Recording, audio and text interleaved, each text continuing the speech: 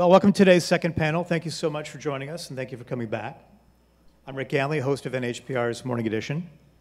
Earlier, we heard from experts who are working to make their communities more resilient to the effects of climate change, and now we're going to be spending some time with the people who cover our communities, our towns, and our cities, working to bring important information about the environment and the changing climate to the broader public. So joining us are four journalists who bring a really broad amount of coverage to solutions-based journalism, climate coverage, to help our communities through this. And I wanted to introduce them in a little bit. I want to remind you, though, this event is being live streamed, so I'd like to also welcome our virtual audience. Thank you so much for joining us. And for those of you who are here in our audience, please silence your phones. But again, as we told you in the first panel, keep them with you. You're welcome to submit questions. On the back of your programs, there is that QR code. That'll take you to a form where you can submit questions for our panelists. Some of you may have submitted questions. We do have several already in the queue, and we'll be getting to as many of them as we can.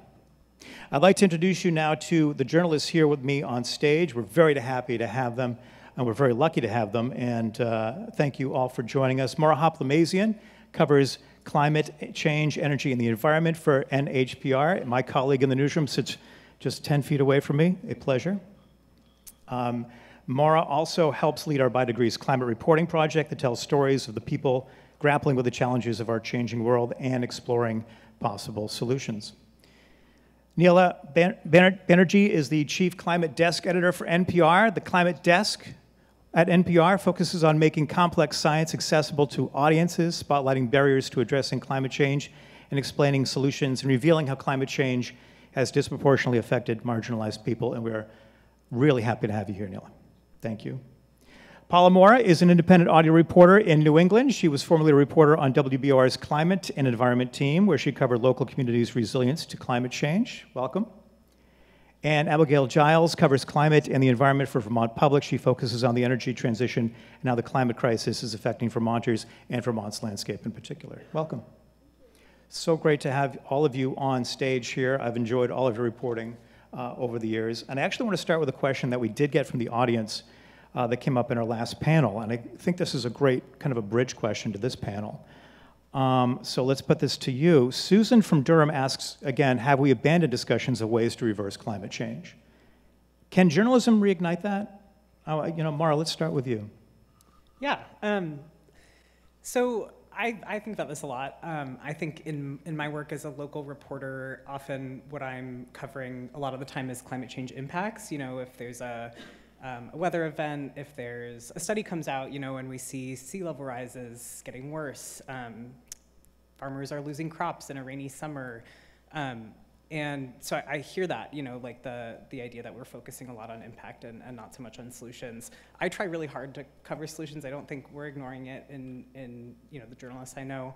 But I do think the idea of framing is really important. So in all of my stories about climate change impacts, I try to add the context that humans caused climate change and are causing climate change. The IPCC says every ton of carbon we emit matters, makes the world warmer.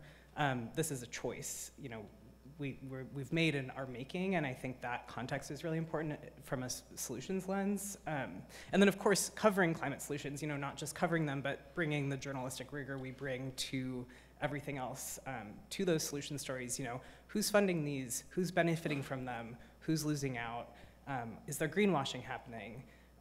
So yeah, I guess that's sort of how I think about solutions, but I'm sure these other journalists have. Well, that speaks to, you don't want tune out. You don't want to turn people off. You want to give them something, some kind of hopeful reporting as well as the facts. And the facts can be very dark. Abigail, from your standpoint in Vermont, I know you're reporting in the last year with incredible flooding that happened over there. Do you see that? Do you feel that journalism can offer climate solutions that people are paying attention to? Yeah, I think so. And I think on the topic of kind of fatigue and the sort of desire to tune out, something that I find very reassuring is that whenever we do polling of our audiences, our audience, I should say, time and again we hear that climate and environment are some of the issues that matter most to them, and in particular around solutions and accountability reporting that happens at the very local level. So I think that there's a critical and important role for local reporters to play, in particular in this space. You know, not every newsroom can staff a full-time climate reporter in the local news world. I'm one of 2 climate reporters in our state. And, you know, I think that there's a real service that we can provide by, like Mara spoke to, doing really diligent reporting, fact-checking, looking for greenwashing, and kind of, I like to think of it as providing the tools for constructive debate so that communities and people in communities have good information about how to engage on this issue, which really does affect all of us and some of us disproportionately. Yeah, absolutely. And I think I liked how you said, you pointed out, you know, kind of pointing out greenwashing. We want to be careful of not being PR agents, obviously. Neela, when setting the editorial strategy for NPR's climate board, climate desk, how much weight do you give stories that are focused on solutions? I know your team hired a climate solutions reporter. So NPR is quite new to having a climate desk. Climate change was covered as a science story for a long time. And so when we got the opportunity to create a climate desk, one of our first priorities was to have a position that would look at solutions. And I think the reason is that solutions, I mean, a lot of people like to talk about hope, but I also feel like when you talk about hope, others can be dismissive of that notion and say that you're being Pollyanna. And what we like to think about is agency, right? That we have agency over what is happening in the world. And I just want to go back to that question that Susan asked in the previous thing about, like, if you're talking about solutions, if you're talking about adapting, does that mean that you're giving up on reducing the pollution that's driving climate change? When we work on solutions, you know, both at the network and then with our partners at member stations, like, you know, and we work with all 3 of these reporters, right? We're looking at solutions that reduce the pollution that's making the planet hotter, and also that help us adapt. Because as a lot of you know, if we turned off all greenhouse gas emissions now, that carbon dioxide is still baked into our atmosphere and the planet would continue to heat. So what we're fighting for is for every 1/10 of a degree not to make it worse. Because if this is what it looks like right now, 1.1, it beggars the imagination what it's going to look like at 1.5 or 2, right? So that is what the battle is about. It's about adapting to what's happening now and preventing it from getting worse. We do that through a solutions reporter who is wonderful. Unfortunately, she's like one person doing the job of like 4 people at the Washington Post, right? And she does everything from looking at, I mean, she's done stories that were really popular that really break it down for our audience. Like, what is a climate solution, you know? And how do you, as regular people, figure out like what's real and what's not? So that was one of our most popular stories last year. But also when reporters are writing about things that aren't firmly in the solution space, right? They don't just write about the problems, but they write about how we can address them. So for example, our Climate and Corporations reporter, Michael Copley, he's been writing a lot about plastics recently because the fossil fuel industry sees petrochemicals as a way to keep producing and keep adding to their bottom line, even as EVs and renewable energy and all of that drive down use of it as fuel. So plastics are everywhere. It's an issue. How do we deal with it? And so one of the things he's looking at is this treaty about you know, this global treaty that's being negotiated to reduce plastics, right? And the discussions around that and who's in the way of that. So we find through our audiences that they really like solution stories, but they also like, you know, a fact check, like a gut check through accountability. And they really like science that pertains to their lives. And all of these things, I think, are woven together. So that's how we do it. It's not just Julia, our solutions reporter, but every reporter, when they're doing stories, they're not just like laying out a problem for you and then you're miserable. They're also like, you know, telling you like what is the solution here and what's the barrier? Is it political will? Is it lobbying? Is it science? You know, what is the barrier here, or some combination? Paula, could solutions-based stories potentially help with audience fatigue, you think? I think so. What I see also echoing what Nila was saying, like it gives to the communities and to the readers and listeners the sense of agency, especially when you go to a community and you are covering a climate solution that was thought for many, many months, everyone together, like people, some NGO, the municipality, and other groups all try to bring everyone to the table. I've covered some solutions that were like this in Massachusetts, for example, doing research of what people really need, what they are concerned about. So this really makes people feel their say will turn into something that will help their lives. And I was also looking at the Reuters Institute report on digital news, and they found that even people who say they avoid the news because they are fatigued or because they can't see more tragedy or anything like that, they are interested in solution stories. So both people who read the news and are tired and people who totally say they avoid the news, they are interested in solution stories.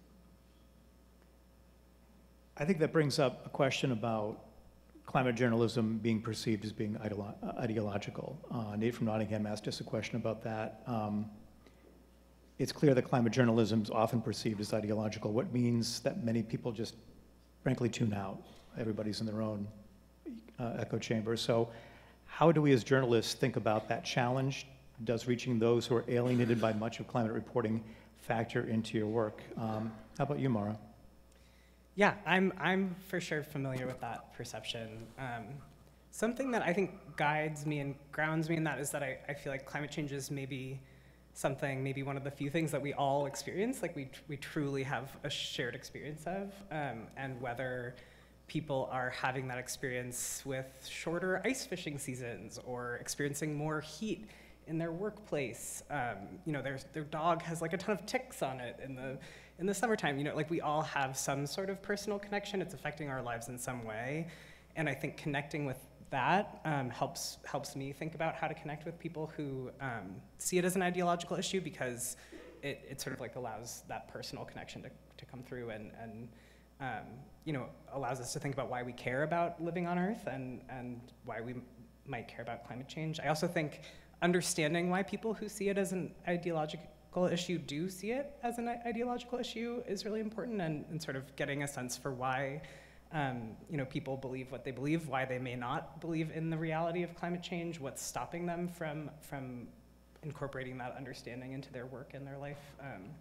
That's a journalistic question I'm really interested in, and I think just sort of I don't necessarily see my job as to change people's minds, but to connect with what reality they're experiencing. Mm-hmm. Yeah. We talk about this all the time, and Amar and I have talked about this all the time, the ski season shrinking in New Hampshire. It's obviously a big tourism state, recreation, big business. So there are ways to talk to people in the business community that might be at a more conservative end of the spectrum when you're talking about climate change. Abigail, do you see that in Vermont as well? Yeah, something I heard, I think, from a former editor was, people might not use the language of climate change, but everybody in Vermont likes to talk about the weather. And that's something I found as a reporter. I was an agriculture reporter before I was a climate reporter. And I met plenty of people who are farmers who would tell me, I have seen change in the way that my family farm and the resources that I kind of tend to, the way that they sort of manifest, the way that my business runs in recent decades, and they might not be using the language of climate change in some cases, although we have many farmers in our state who are huge proponents of climate action and do a lot of advocacy. But I think that there's a lot of power in climate stories, whether it's after an actual disaster or just about trying to sort of understand what it means to find resilience and to adapt to this future that it's our present reality. Especially in small communities, there's so much to be said, I think, for hearing your neighbor's voice on the radio and just feeling seen and kind of remembering that these changes are things that all of us are experiencing. I think, in northern New England, people are so connected to the landscape. We love where we live. You know, I talked to a youth advocate actually this morning who told me when he feels tired, he goes and sits by the river behind his house. And I love that. I think that that's something that we can all identify with. So I think there's a lot of opportunity to sort of start with the place of like, what is our shared reality and our shared experience of this place that we are invested in together because it's where we live. And I also think too, there's, you know, as was spoken to by everybody earlier, I find that letting the science drive the stories we tell is hugely important as well. You know, there's a lot to be concerned about, but I think that the science also tells us very clearly that there's still time to make different choices, that there is a window through which we can take action to make the future that we inherit better. And so I think that, you know, ideology is one thing, but as reporters, I do think it's important for us to help people to better understand the science and make sure our reporting is grounded very carefully in what we know and what we don't know. Let's talk more about building trust with audiences. Neela, what are the ways that you try to bring NPR's climate coverage to different kinds of people? Whether it's on the political spectrum or... Right. I think that's a really good question, and I think there are multiple ways that we do it. I mean, the first thing is to tell stories about all sorts of different kinds of people, right? And to talk about their experiences. And, you know, even if somebody is suffering through something and they don't identify it as climate change, I mean, people are still experiencing things in communities, and you need to be reporting on that. I think the fact that we on the national network work with member station reporters who have such nuanced and compassionate views, like the reporters you see on this stage, also really helps. And I think that there also needs to be a recognition that climate change reporting is not ideological, but there are forces in the society that have taken the science over the last 30 years and somehow made accepting climate science a political position, and it's not, you know, but it's become a touchstone for some people politically on, you know, but the fact of the matter is, like, a lot of people who deride climate change as a hoax or something like that, they're, I think, a loud minority, because polling that NPR has done with Harvard and the Robert Wood Johnson Foundation a couple of years ago found that the vast majority of Americans, this was a big poll, it's like more than 2,000 people, the vast majority of Americans have experienced climate change largely in the form of heat. I mean, look at us today, right? We are in New Hampshire, and it is, I don't know, 80-something degrees outside. Like, this is not the way it's supposed to be. I'm not saying this moment is being driven by climate change, but it's more that there are certain trends that are occurring. So people are feeling it, and the polling has shown that that across the political spectrum, you know, regardless of how people identify, they see that things are changing. Now, do they ascribe it to, you know, to consuming fossil fuels?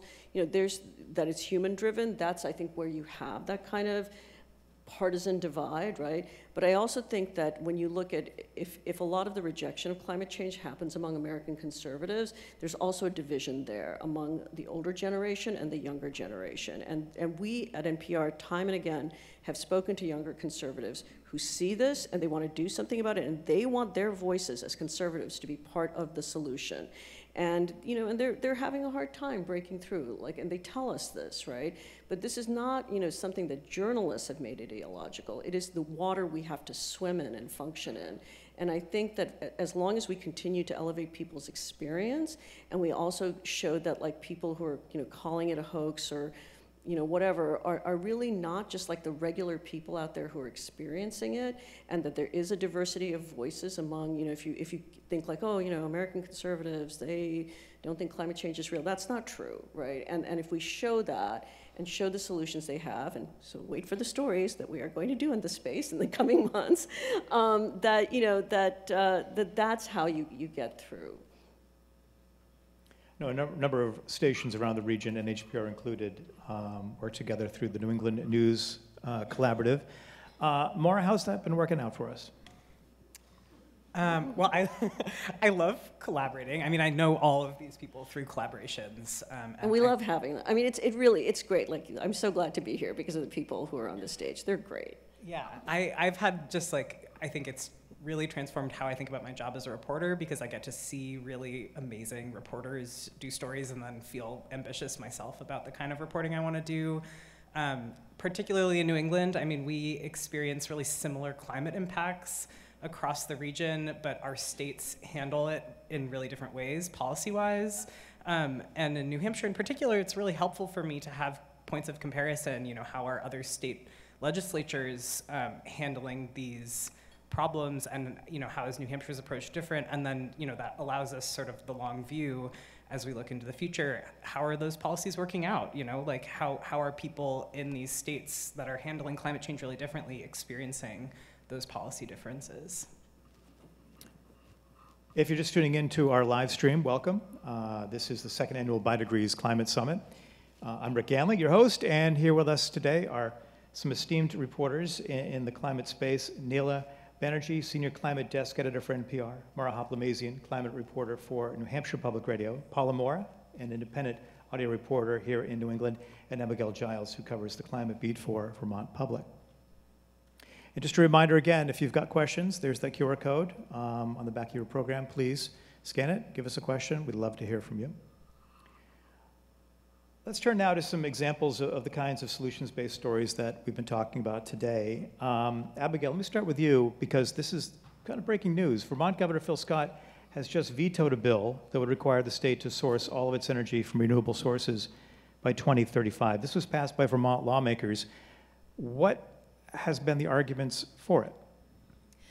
Yeah, this is a really interesting policy. One of the, I think interestingly, the sort of controversy around this policy is not about whether or not Vermont should go to 100% renewable power.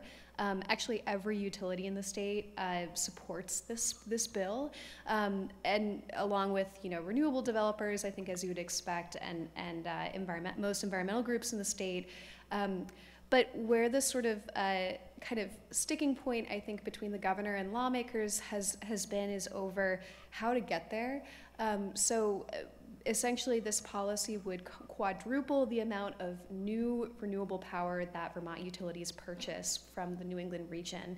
And you know, essentially why that sort of matters from an emissions perspective is that we have an interconnected grid. So Vermont is absolutely dependent on natural gas burned elsewhere in the region. We are heavily dependent on nuclear power. And by and large, that isn't generated within our borders. We, of course, draw a lot of power from Hydro-Quebec as well. So essentially, in order to sort of offset the fossil fuel dependence in our electric sector as a region, investing in new renewables is really the sort of way to do that. You know, lots of also important factors there around where they're sited, where, you know, whether it's where there's demand and storage. And, you know, like many New England states, especially rural New England states, we have a very aged and in some places constrained electric grid in Vermont that's going to require very expensive upgrades no matter what we do policy-wise in the coming decades. So essentially, you know, the governor pitched an idea that would have had fewer of those new renewables and would have allowed nuclear power to count as well, with the sort of hope that that would have less of a cost burden on electric rates. The best modeling that we have at the moment from legislative analysts in Vermont is that, you know, this change would essentially cost between about $5 and $13 on the average electric bill by 2035. There's a lot of uncertainty there around transmission and all sorts of infrastructure, but the long and short of it is, I think there's agreement, interestingly, in Vermont that we need to get to this goal. There's just disagreement about how to do it in the most cost-effective way. So the governor's vetoed this, but is there a chance for an override? You know, we actually just before we got on stage heard from our Senate President pro tempore, and he was very clear that lawmakers do plan to attempt an override. The policy, you know, they pretty much had just about close to what they would need, that sort of two-thirds majority in both chambers when the bill moved through the State House this session. That vote would happen in mid-June, so we'll have to see. And this is one of a sort of suite of climate policies, a major flood resilience bill, the Climate Superfund Act, which has gained a lot of attention, I think, in the national media, that the governor is expected right now to probably veto. So this is an election year. I was actually just at a demonstration this morning held by youth activists, high school students on the State House steps, that they were really sort of imploring lawmakers and the governor to take action on climate. And so I think, again, you kind of see some interesting breakdowns around age and just the way that people sort of think about this question of how fast we need to move and how to do it in the most cost-effective way. I think for a lot of young people I talk to in Vermont, they say, there's really nothing I wouldn't pay to be able to see my grandkids ski, which is a different perspective than is held by others in the state. So I'll leave it there, but. Okay, stay tuned. We'll be reporting on it, I'm sure. We'll hear from Abigail on that. Paula, I want to bring you in here. You reported on some folks in Boston recently using something that is an older idea, steam to heat buildings. How can that help with climate change in the city? Yeah, so this idea that they have could have a pretty significant impact because do you know that those steam that come from the streets of New York or even Boston and Cambridge, like they are part of a network of miles of pipes that this steam was initially a byproduct of coal, and now it's a byproduct of producing electricity by burning natural gas. So it helps heat a lot of buildings. And the idea that this company has is to use this network of pipes in Boston and Cambridge by changing, again, the source of the steam production to a cleaner source, which would be an electric boiler. So they are finishing the installation of this boiler, and because buildings are responsible for the majority of greenhouse gas emissions in Boston, cutting those emissions from heating the buildings could help the city reach this net zero emissions target in 2050. There's a report that said it could cut roughly 20% of the emissions if the steam to heat these buildings went clean. So the company has about like 200 clients in Cambridge and Boston. And these are large buildings, those clients. They're hospitals, biotech labs, they are museums. So it's very interesting, but also there are some challenges, of course, like no solution is a silver bullet, as we've seen in our reporting. The cost of electricity compared to natural gas is like 3 to 5 times. And also the Massachusetts grid is still mostly powered by fossil fuels. So the electricity that is powering the electric boiler, that would be powering the electric boiler because it's not working yet, would still be generating emissions. And then to become net zero, the company will have to buy renewable energy credits locally, which would add to the cost as well. So in this story, what the experts told me is that lowering building emissions, they're so important to reduce overall emissions. You might be, it is likely to be a combination of many actions, like it could be this cleaner steam, also reducing the energy consumption by increasing insulation, and also changing, installing electric heat pumps. Like there are many solutions for the buildings, and one is this clean steam. It's an interesting concept because of the economy of scale there you could do with a cityscape, obviously, a building so close together. Mara, you've done a lot of reporting on the move towards community power here in New Hampshire in particular. How is it changing the state's energy landscape? Yeah, so community power, just as a I'm sure many of you are familiar with it, but community power is this idea that municipalities can become the entity that's purchasing and selling power to their residents instead of a traditional utility company. The utility company still delivers that power through their transmission and delivery system. I think with Community Power New Hampshire, it's pretty new. I don't know.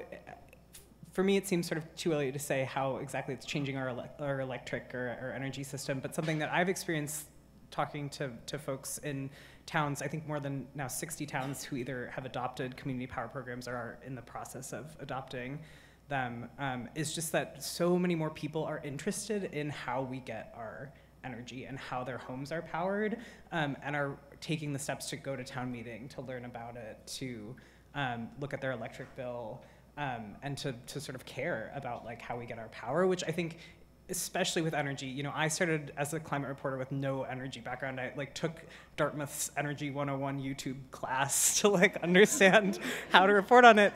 And it can be really scary, like it can be really opaque. And I think the fact that community power has gotten so many people involved in understanding how the electric system works is really interesting and something that is transformational. Community power providers also say, this system can help us adopt more renewables in the state. I think that's something I'm really interested in learning more about, watching it sort of play out as it goes along. So, yeah. I want to talk more about climate solutions here, but I do want to get to some audience questions. We've got one from Amy here in the audience. The language seems to keep changing between climate change and climate crisis. Which term do you use in your reporting and why? Neil, I'll start with you. I forgot to say one thing about solutions when you asked earlier, like the most important thing, and that is that NPR Climate has a Solutions Week that we did last year that was enormously successful. Neela, that was my next question. Oh, never mind. I'll talk about it later. But, okay, so crisis versus change. We have discussed this because there's like some very solid media like The Guardian that use terms like climate crisis, climate disruption. We talked among the reporters in our desk, and NPR also has a standards and practices editor, but we haven't gone to him with this yet, but I think we are going to stick with climate change for right now. And I think because regardless of whether you think it's a crisis or a disruption, it kind of goes to what we were talking about earlier. Like, you don't want to signal something that shows like you're, that you're being ideological or that you're hewing to a certain worldview that somehow that is informing your reporting. Like, people talk about, scientists use a whole kind of range of language, and right now climate change is what a lot of them still use. A lot of them also use crisis. And so that is what we have decided so far to stick with. But it is an ongoing conversation. And you should know that, like, in media across the board, right, whatever we're covering, whether it's politics, gender, race, climate, labor, corporations, there's a constant revision and discussion within any media about the language that's used based on what history, society, facts, evidence, those basic things tell us. And so that's kind of what we're going with and what our reporters feel comfortable doing, and that's right now it's climate change. I do want to talk a little bit more about our region here. New England particularly affected by flooding, as we've seen in the past year and a half. We're seeing the heaviest increase in flood events than anywhere else in the country. Many communities hit hard last summer, especially in Vermont. Abigail, you reported extensively on those floods. How did you see communities come together in the aftermath of that? It was really pretty incredible. I think that this is a story where the people, just everyday people who saw their neighbors get flooded, who saw just destruction wrought in their communities, deserve the credit for what happened next, which was that we saw grassroots organizations be formed overnight by people, in some cases, who had never been organizers before. We saw these sort of small pockets of like very real-time solutions work happening with minimal resources, just because people saw an opportunity to do something for somebody else and they did it. And it was really interesting. I interviewed people who lost all of their belongings but spent the whole night trying to pump out their next door neighbor's basement when they saw that everything they had been taken away, and just these incredible stories about sort of what resilience and community can look like in the face of these terrible, terrible disasters that we know from, lots of research through the University of Vermont disproportionately impact, people who live in mobile home communities, people who are lower income in our state, and people in rural communities. And I think when we talk about environmental justice, something that was a huge takeaway for me from reporting on flooding was that, we as people in this world are not passive recipients of the damage and harm caused by climate change. We have power. And I think that when we think about what the future can look like, for me, it was just a really interesting moment to talk to people who had lost everything and said, I feel more sure than ever that this is the place that I want to be in my community because of the experience I had with my neighbors during this event. I just think that there's something really hopeful there. And, I have talked to many people across the political spectrum who have expressed interest in trying to figure out how do we make our state more resilient to climate change? What do we do to prepare for the next event? And so I think that those are stories that to me as a reporter need to be told. Like, we need to hear each other, and we need to hear that even in these moments of terrible despair, I think there's great opportunity for hope. Well, how are towns and cities, in particular in Vermont, preparing? I mean, we're talking about municipalities with very small annual budgets that are facing millions and millions of dollars in damaged infrastructure, and not to mention, of course, the personal stories, as you reported on, of people losing homes and belongings. How does the state, how does the city, how does the municipality, how does a small town prepare for future events like that? This is a question that I think almost every community in Vermont is grappling with right now in a bigger way than we have really, I think, since Tropical Storm Irene, which happened about a decade ago, was really catastrophic. In our state, I would imagine New Hampshire is probably this way too. I know that you have, coastal impacts as well. Much of the flooding that we see is this kind of riverine effluvial flooding. So essentially, rivers move, they jump their banks, and they move really fast, and they take a lot of stuff with them. And that's that's like the big climate impact that we in Vermont are expected to see more of, with climate change from a sort of natural disaster perspective. And there's actually a bill in our legislature right now that was born out of the challenges that small towns were really going to their delegations and saying, we can't solve this problem on our own, which attempts to sort of take this kind of watershed scale, like the whole river, planning approach to new development in these super hyper flood prone places, which by and large are not regulated right now by the state or by FEMA, by the federal government, which is very focused on sort of inundation flooding. So this is a policy that is pretty kind of revolutionary, and there's been really interesting tripartisan support. This is a major climate bill that would restrict development in a state that, for which that is a super contentious, often partisan issue.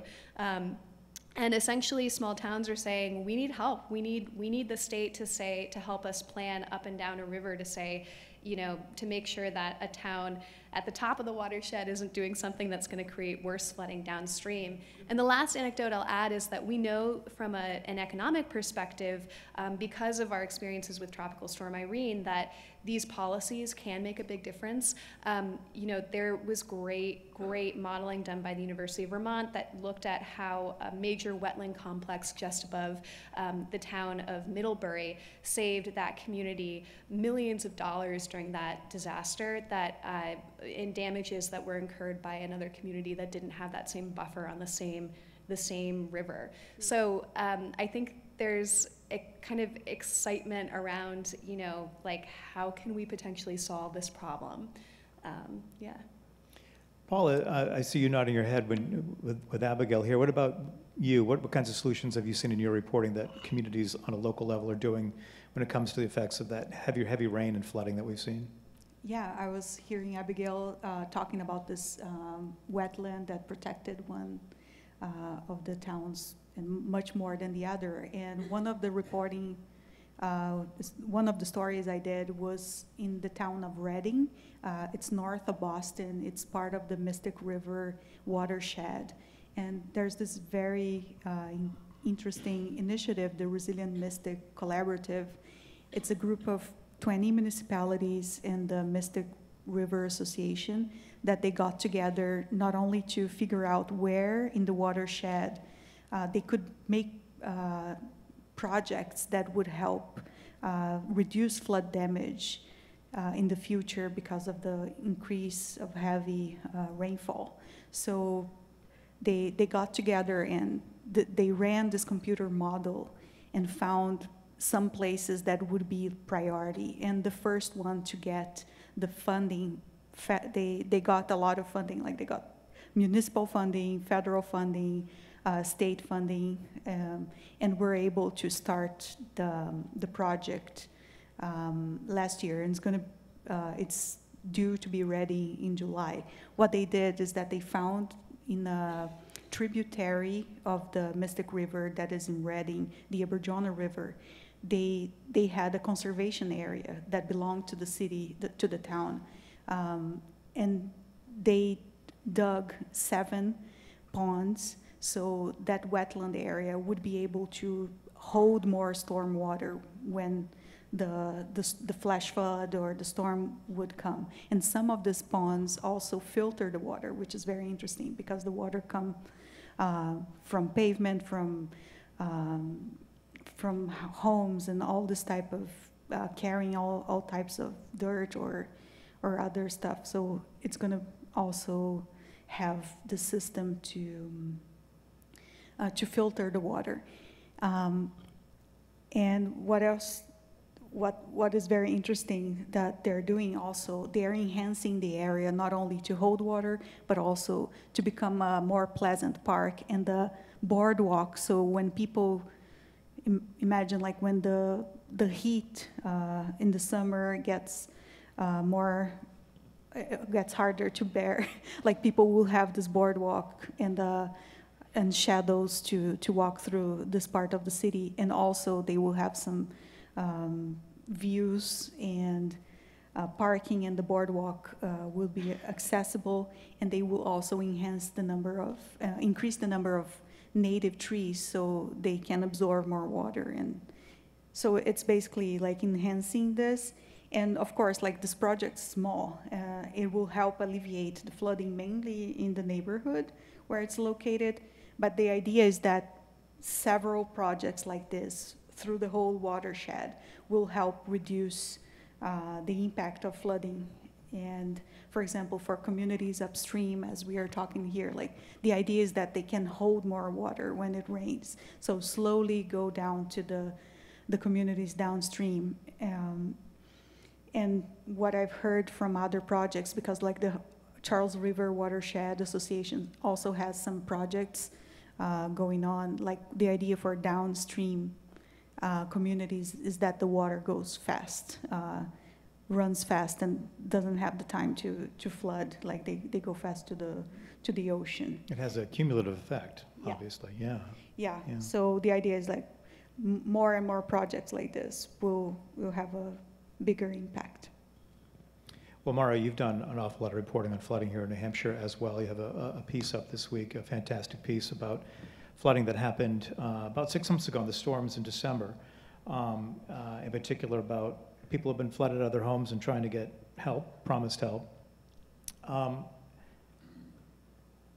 are towns and cities in the North Country, working to become more resilient when it comes to flooding like this?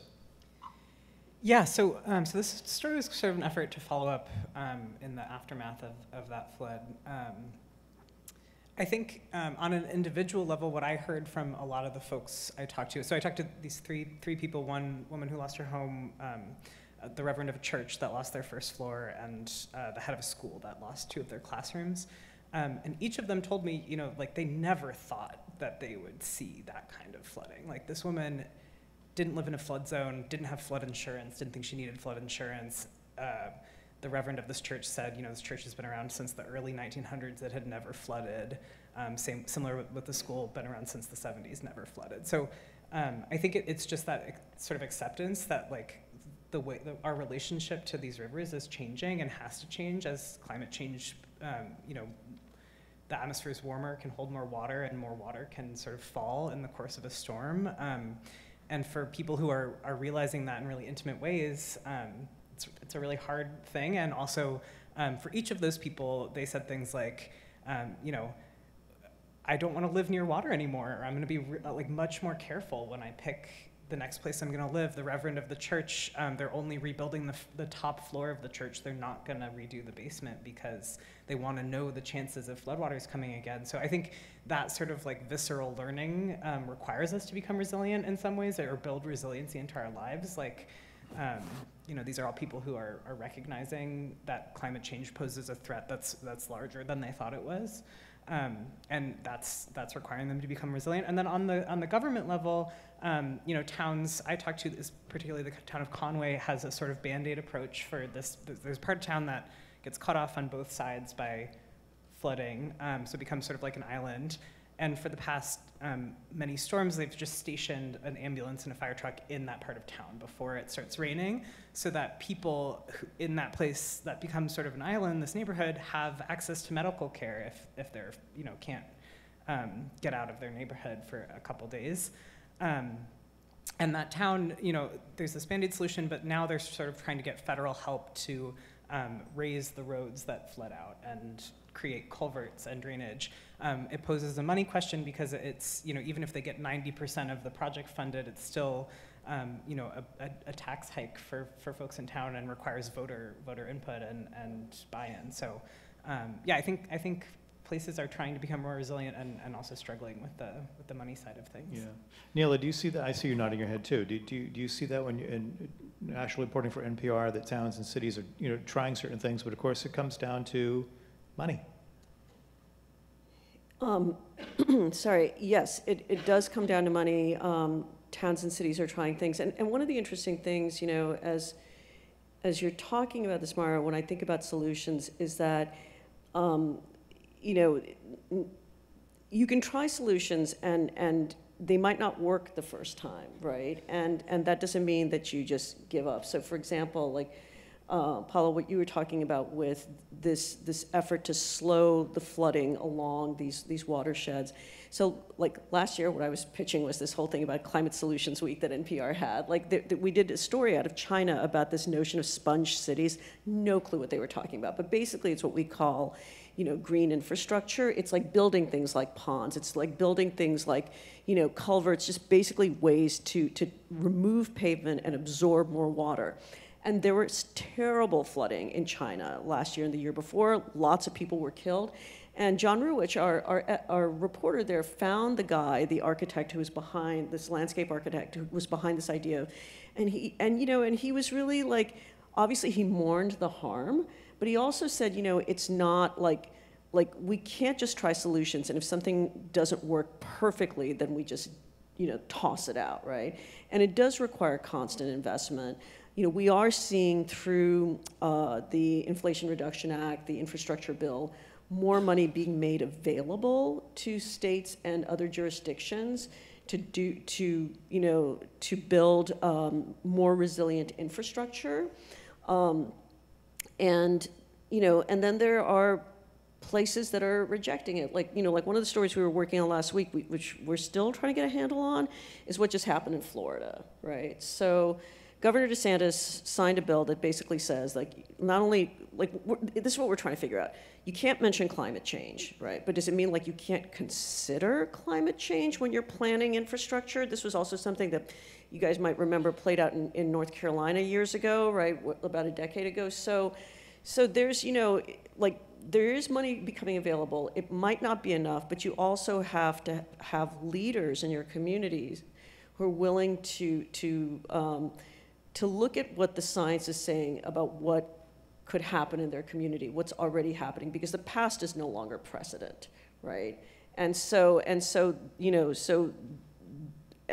I think it's incumbent upon your representatives, your governors, your AGs to push either on the local level or on the federal level to get the money to build this resilience. So that's at the end of the day, I mean, this country has the money to do it, right? The question is whether we're going to do it.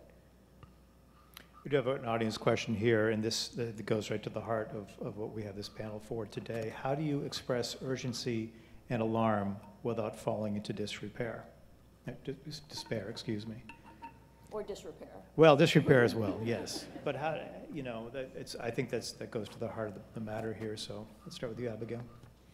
Like I said, was just coming from talking with a bunch of high school students about climate change. And I was really moved by something that this one student said to me, who he's been trying to advocate for climate action in our state house since he was in middle school, and he's a senior, and he's about to graduate. So he sort of was reflecting on kind of now having been through a couple legislative cycles and seen bills die and vetoes and, you know, override efforts. And, you know, he essentially said, like, there's no time for despair. There's like, they're just, we have to move forward.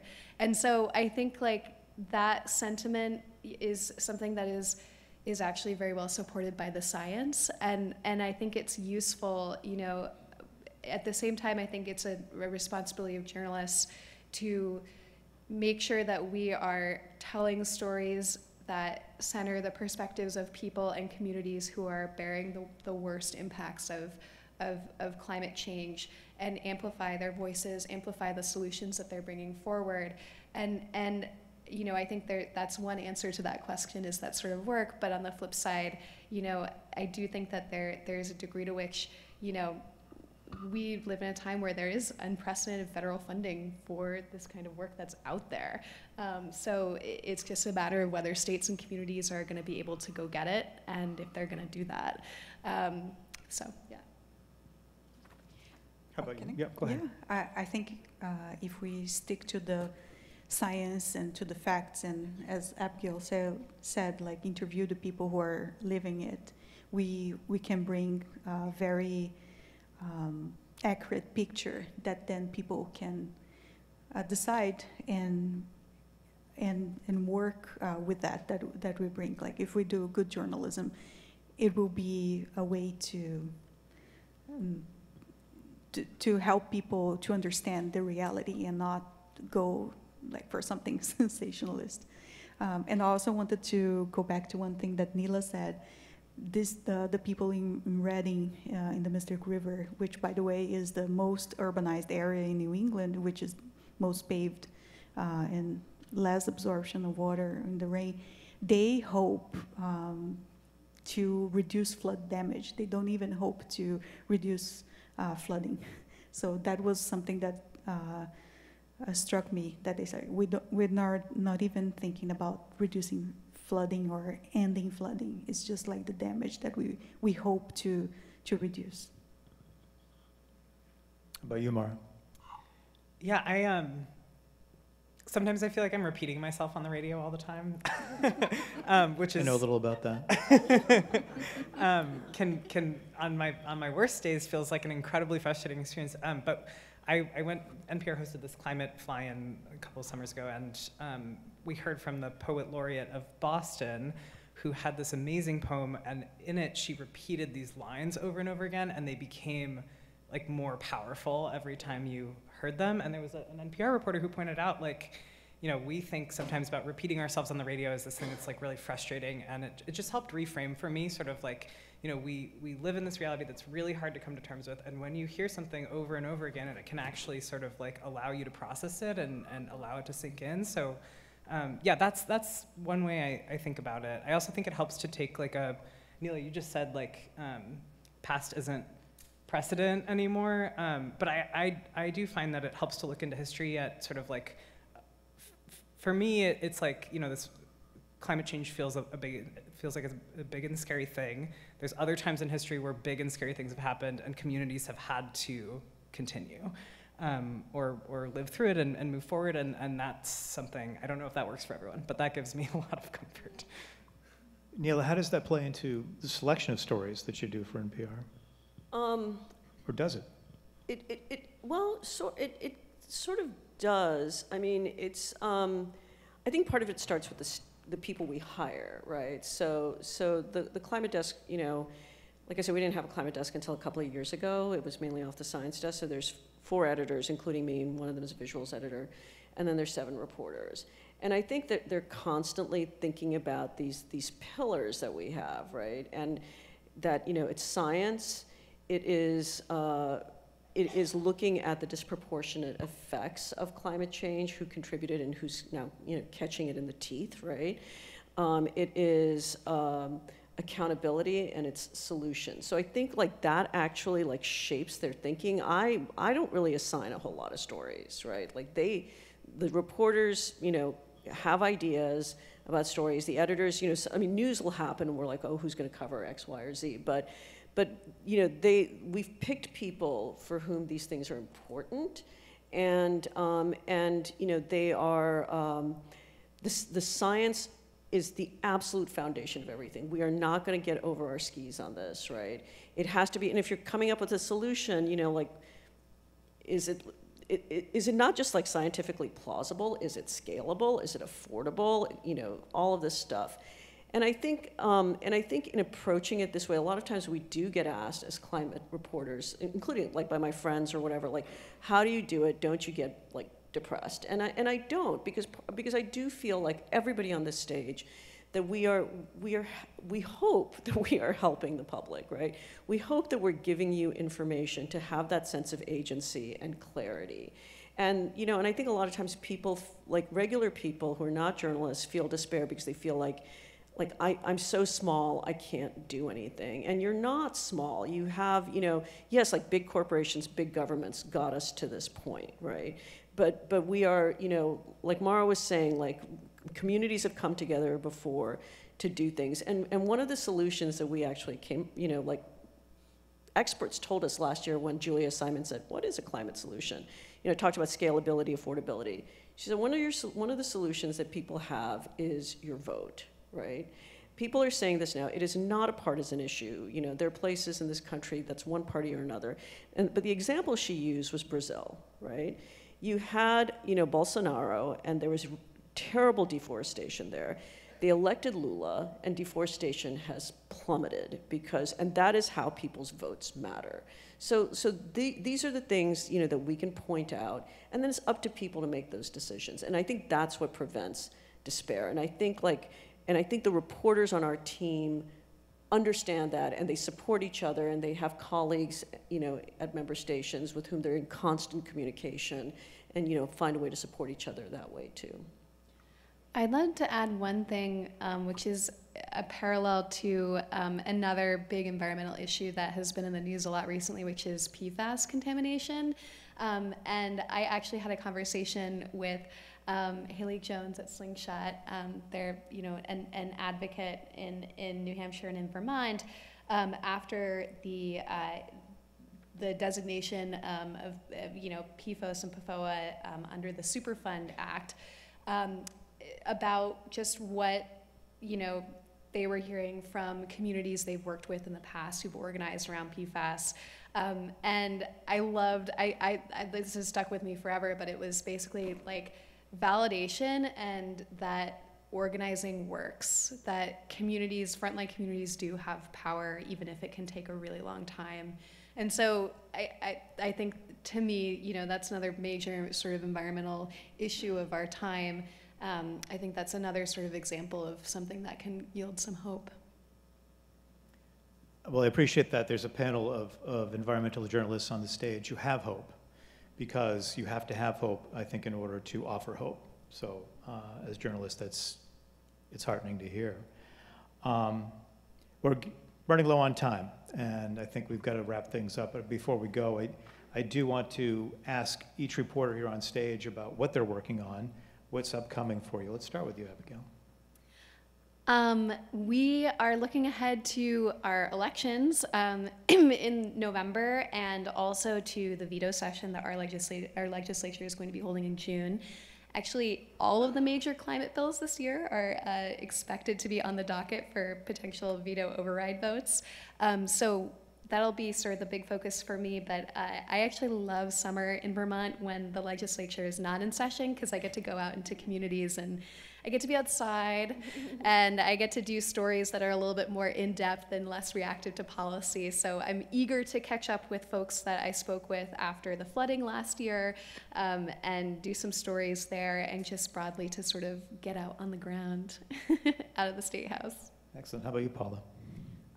I would love to follow up with people that I spoke to on these communities as well, to see how they are developing their other plans to be more resilient, not only in the Mystic River, but other places like the Belle Isle Marsh, and also some indigenous communities that have been working to bring traditional indigenous knowledge to more people and to apply them in some areas. Like there's this municipal vulnerability program in Massachusetts that one of the indigenous communities was planning by the time I was reporting to buy back their ancestral land. And it's been 200 years that they went to Wisconsin, I think. And then, like, how are they doing now? It would be very interesting to learn about. Maura? Yeah. I have a couple of like really wonky energy and policy stories coming up, which I'm really excited about. Interconnection, building codes, and also over the summer working on some animal reporting. So if anyone has animal tips, let me know. But also, you know, following off the offshore wind industry as it gains steam and seeing how that plays out this summer as the federal government holds stakeholder meetings in New England. But yeah. That is also wonky. So Not as wonky. we're like climate reporters, they're just all nerds, myself included. So There's no nerds in this room. no, Are you no, kidding? zero nerdery in here. Let's see. So last year, Climate Solutions Week, which we did in October, was really successful. And so we are doing it again this year in early September, right after Labor Day. I cannot tell you the theme, but there's a theme that is close to your hearts and your stomachs. Let's just put it that way. So anyway, we're really excited, and we're having more stories from member stations. It's going to be on all of our platforms, digital, audio, and podcasts. That requires a lot of work and kind of wrangling. We are also covering the election. Each man who's running for president, putatively, you know, Biden and Trump, each will have been president for a term, and they do have climate and energy records to look at. And I think it behooves us to look at what they've done and what they plan to do, both in a kind of general way, but also to drill down. And then there's other stuff that's coming up that I think will have like a lot of like important news you can use, like about rooftop solar. And there's also a project about how extreme weather, about fatalities from extreme weather and what we can learn, and so that we can reduce the risks of that going forward. But we're really excited. But it's there's a lot of ground to cover between now and the end of the year. There's never enough time or reporters. Never. Yeah. Well, I want to thank you all for coming here on stage, and thank you in the audience as well. Thank you to our virtual audience today. I want to thank UNH for hosting, gracious hosts indeed, and thank you to all the staff at NHPR as always, and NHPBS teams that made this all possible, the tech teams, behind-the-scenes teams, the producers, the editors.